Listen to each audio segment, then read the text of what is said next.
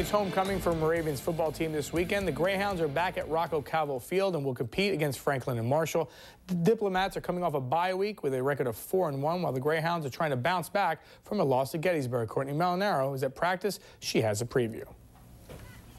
It's a rainy and cold Thursday afternoon, but that didn't stop the Moravian football team from practicing for their upcoming game against Franklin and Marshall. It's that time of year when alumni return and school spirit is high. The Greyhound coaches and players said they can feel the excitement of homecoming in the air, although understand a key component to victory will be keeping the players focused on the field. The energy's always good around homecoming. I heard Matt talking to get a lot of alumni back, and we're going to have a packed stadium, rain or shine.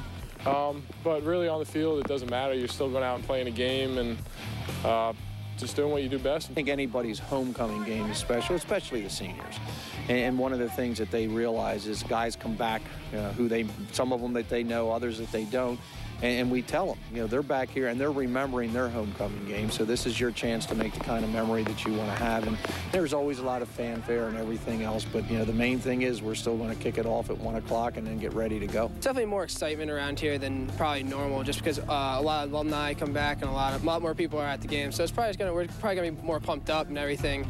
So, it's a normal game, though. We just have to get ready, just stay focused, and we can't let the excitement get to our heads and not play focused football. And according to Coach Dapp, focused football will hopefully lead to less mental mistakes on the offensive side of the ball, which has plagued the team so far this year. We seem to have a tendency just to make one bad play per series, and if we can't recover from that bad play, that's keeping us from getting into the end zone. So that's what we have to do. Well, it's definitely a team effort. It's not just me or our running backs or our wide receivers. It has to be everyone together and working together as a team. And we're clicking a little more now that we're just getting rolling, more confidence on our side of the ball. So hopefully we can just work together as a team and get it going. Defensively, sophomore linebacker Jake Hildebrand said to expect a slightly different scheme. The Diplomats bring a strong offense into the game. 4 out of 5 of their games, they scored 35 points or more. We're just going to play our game. We're going to do what we do best. We got a great coach. We got a great scheme in place, and we got good athletes on the defense side of the ball. So we're just going to do what we do best. I think the easiest way to stop them is not put them on the field.